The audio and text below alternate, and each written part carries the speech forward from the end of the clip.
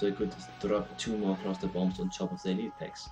So I more or less have unlimited cluster bombs for elite packs and could wall slash a ball of lightning through all the mobs.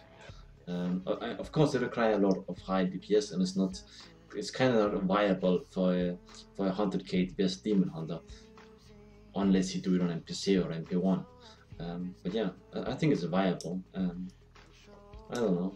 Sparties, I feel is a better hungering arrow, to be honest, rather than Chakrams for hated region too. It's a lot of fun to listen to both you theory crafters, and I'm gonna hit that a little bit later because you both are, and I'm not at all a theory crafter. But I have like a few questions. I got so many questions for you, Nisse, from viewers, and I wanna read some of them to you at least. And I'll say straight up, some of them were so personal, I'm not gonna ask you anything like that. But here's one in the mid-level that I think is interesting. I mean, you touched this yourself. What does your girlfriend say about you playing so much? Well, right now, she don't mind. She's been a lot sick the last few months. So it's okay. She's good with it. She don't mind. She come in here and sit at the streams a few hours sometimes and chat with the viewers too. And so yeah, she don't mind right now. And like I'm taking a break on the stream every evening at dinner time for 1 hour. I'm stopping the stream for 1 hour when I go to eat, or pausing it, letting the stream run, and write a message on the stream about the gold giveaway when I'm back, because of the viewers to stay and support the stream that way. So yeah, she don't mind. Yeah. So another one then for you, Nisse. Why did you start streaming? Like, I mean, before you had XSplit, before you ever had streamed, what made you take the step? I think I had too much spare time, and I was bored of Diablo, and there was like no game I wanted to really jump into. And yeah, he was just like kind of pressing on from behind. Go stream, you wanna watch on that.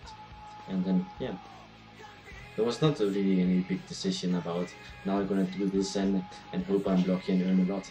I was never supposed to make money on it. It was pure just for my own entertainment. Do you think like a follow-up question for that is that, do you think you got what you expected out of streaming? I got more than I expected. I was like, in the start, I was happy when you had 40 viewers. I was almost jumping around on my chair. So yeah, I got what I expected. I guess I did hit the limit on view count, where I can say some days now I can be disappointed about what can you say, the support days, or the missing support days, I guess. I guess always those days. But again, like today, there's been a hill of streamers that have been streaming today, so we are competing a lot for the viewers. It's a bit about luck with stream first too. Like if you're one of those that's top 5 on the viewer numbers, so you're on the top of the page, you're getting more and more views that day. If you are unlocking, you're down like number 8. You can more or less give up to get high viewer counts that day, unless you're like a streamer like Conquer. You can start streaming whenever you want, of course. But for a guy as new as me, like it do a lot if you're hitting the front page or not. I can feel that.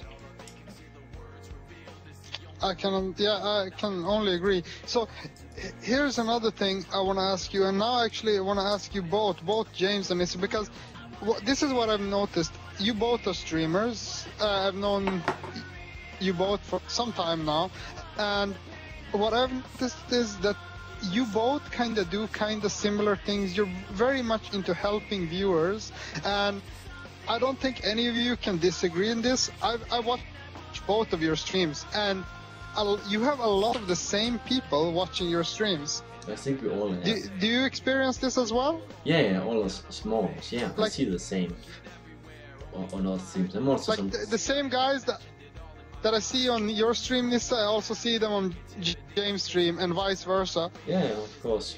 But I think it's because of the theory crafting. I think it's because of the theory crafting and people who are interested in that. Yeah, I think it's a mix. Some and the giveaways, of course. Yeah, and the giveaways. I was just about to say, some are hunting the giveaways, and hunting the guy with the biggest giveaways. Some just don't like the biggest things. As you say to me, I'm taking myself so much more time to come around and speak with every single viewer compared to some of the top streamers, since you obviously don't have time to interact with all the viewers. So I think that helped me a lot personally. Um, but that also can lose. That's another thing I noticed. I really noticed that, like, this is something also very unique with you, Nisse. Even though you might have 200 people and the chat is rolling, I noticed some guy that you probably never met comes into your stream and says hi. You almost always answer. Yeah, but see, you're someday, extremely good with noticing the chat. Yeah. Well, you're extremely good with noticing the chat. Yeah, definitely. So, Nisse, as you said, mostly everything is done in the game right now. It's come to a point where the game isn't really going very much forward, and so I want to move into like this section of the interview, and I've done this with people in the past, so I hope it's not awkward for you. Just imagine for a second, Jay Wilson's secretary calls you up tomorrow, and she's like, well, we've been looking around and we found you very innovative, and we would like to bring you onto the team to make the game better. So you get a plane ticket and you end up in a Blizzard office, these developers and Jay Wilson and his staff, and you've been playing this game for quite a while successfully. We want to know what we can do to make the game more fun to play and more exciting, and how we can get people that have been playing to come back to play again, and what we can do to keep the players already playing interested in the game. And they want your ideas. Yeah. What would those ideas be, Nisse? Right now, the biggest thing would to get PvP up and around. That's like, you can't save the game on any other way right now. It doesn't matter if you're gonna make an expansion or not. You need PvP back. Like, I think 50% of those that wanted to play Diablo in the first place just wanted PvP. So my biggest idea to those would be to make sure I would use some real gamers for beta testing for the PvP, and not only Blizzard's own stuff. Okay, so any other things you would do except for the PvP, because that's something they're already working on, you know? Obviously you could help them balance it, but except for that, other farm. You need something that ain't Hellfire rings, since there's kinda no point to farm Hellfire ring, since most people are gonna buy a rare or legendary ring that is better in DPS and in survival. So people kind of gave up and don't really want to farm them. And if you have Paragon 100, the only other thing you can do to farm is farming on another character. Personally, I have made less than 500 million gold on picking up items in the game, and I have, I don't know, 1,000 hours played or something soon combined. So you can't make money on grinding the game. That's impossible, only if you're a very lucky guy. So you need to figure an idea about how to give people like me a reason to grind. Since I have like motivation to go, right now I'm grinding some 6 just because I can. I want to show 10 because it's still viable. But apart from that, I have no reason to grind except for showing all the builds that can be viable. I mean, we need what it should be with your grind. I don't know. It can be some runes we can buff our armor with. If I could grind something that could buff me with 1 dexterity, even if it took me 50 hours to grind it, I had a reason to run around out here again. Right now there's no reason. You need something like that. So basically add new things for people to grind. Something we can get from money. Since hardcore gamers, like, we need something we can get from money. Since hardcore gamers, if you want something, well, you're gonna find a way to make the money when we buy it. Since it will always be fastest and hope you are lucky. Like, right now you can't go out to the game and say you want a maximum score. There's so few hardcore gamers that's looking on the game that way. I know that's Diablo 2 fans would say, but that's how Diablo is supposed to be played. But there's so many that came here from World of Warcraft and other games. There's not an efficient way to hope you're lucky. You can't rely on luck. So we're gonna Correct. find a So thing we can basically, rely on. basically something similar to Paragon levels. You want to add more of that Yeah, not to the game, necessarily, have something to not grind. necessarily levels. There's Paragon is something I'm kind of against too, depending on how it works. Like right now, if I feel I wanna play Demon Hunter today, I'm nerfing my own chance to get loot because I have less magic find because of Paragon. I can't really take it with me. I was stating earlier on my stream when the Paragon came or when they announced it, that I would rather it took 500 years to be max Paragon, and it was shared on the classes, so you could change classes as you wanted. Right now you're pretty limited for that if you want max efficiency.